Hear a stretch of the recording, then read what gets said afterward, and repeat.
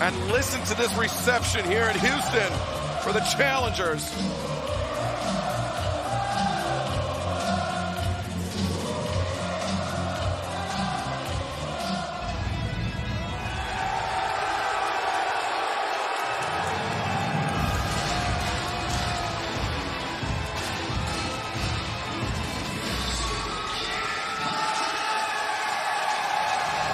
And their opponents, at a combined weight of 390 pounds, they are your AEW World Tag Team Champions, Matt and Nick Jackson, the Young Bucks.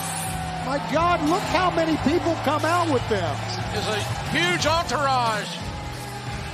And that doesn't even include Kenny Omega. Yeah, Don's carrying the belt for the world champion himself. We got the Impact champions here, the Good Brothers. Just, man, I tell you, I know that Jungle Boy and Luchasaurus many times rise to the occasion, but guys, they really got their work cut out for them tonight. They really do.